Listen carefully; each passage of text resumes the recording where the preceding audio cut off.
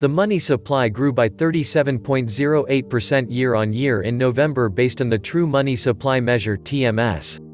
It was effectively the same rate of growth we saw in October and remains near September's all-time high rate of growth. The staggering growth in the money supply becomes more clear when you compare this year with last. TMS growth in November 2019 was just 5.9%. The TMS set all-time records 8 straight months leading into October. September's record rate was 37.54%. October's year-on-year growth came in at 37.08%, the same as November's. While the TMS metric fell just shy of a 9th straight record month in October, the M2 growth rate did reach historic highs that month and then set another record in November. It grew 25.07% last month compared to October's record growth rate of 24.17%. And there is no sign that money creation is slowing down. According to Fed data released on December 18, M2 surged by $228.1 billion in the preceding week. In other words, the Fed created over $228 billion out of thin air in just 1 week.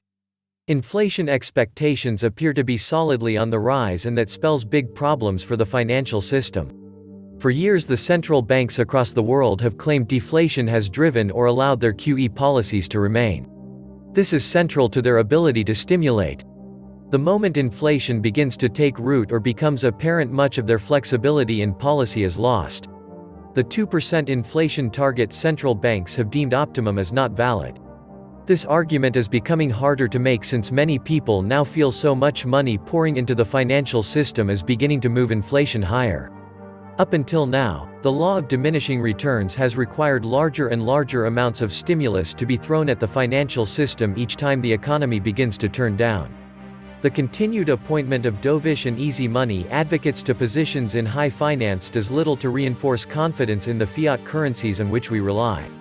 The rising value and interest in precious metals and cryptocurrencies such as Bitcoin stand as evidence investors are seeking alternatives to the fiat currencies issued by nations and central banks.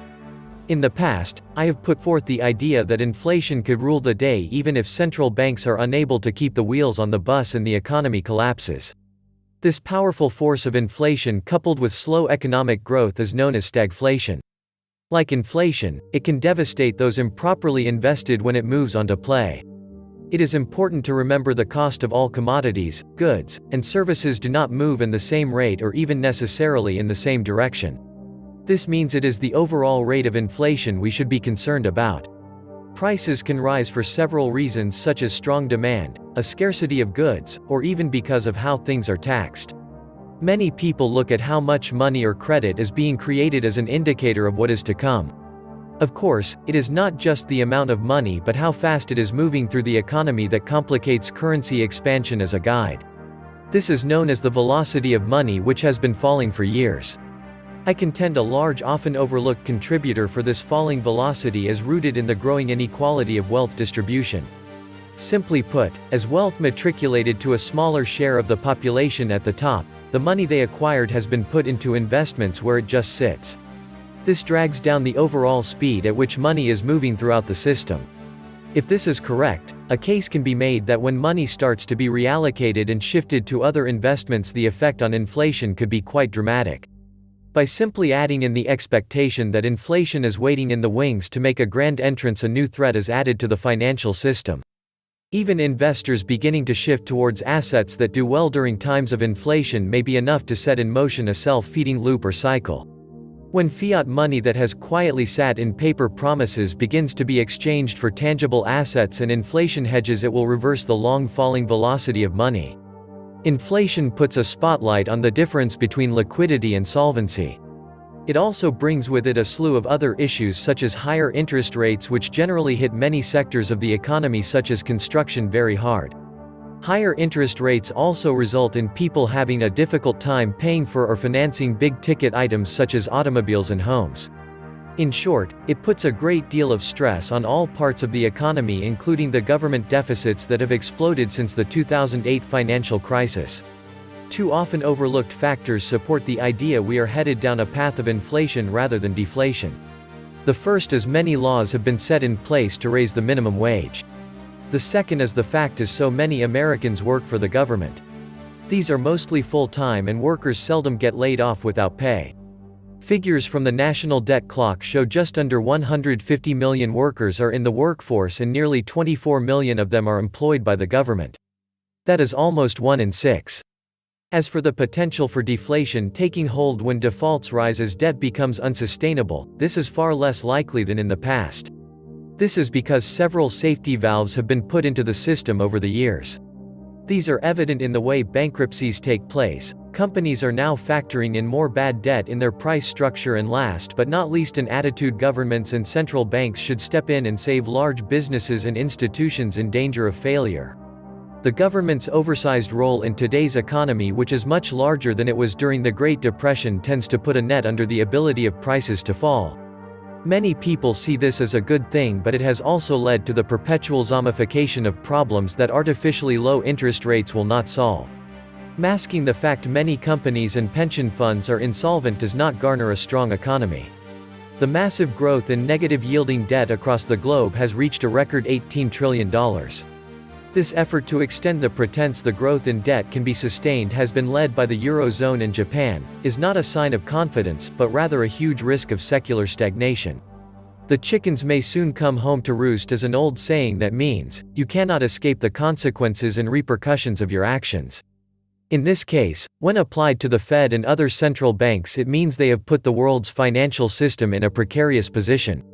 The policy of modern monetary theory has failed in places like Venezuela and Argentina. In these countries, money for the people policies have resulted in rampant inflation. While these small countries have little effect on the overall global financial system, the Fed does, and it has massively increased the US M1 money supply.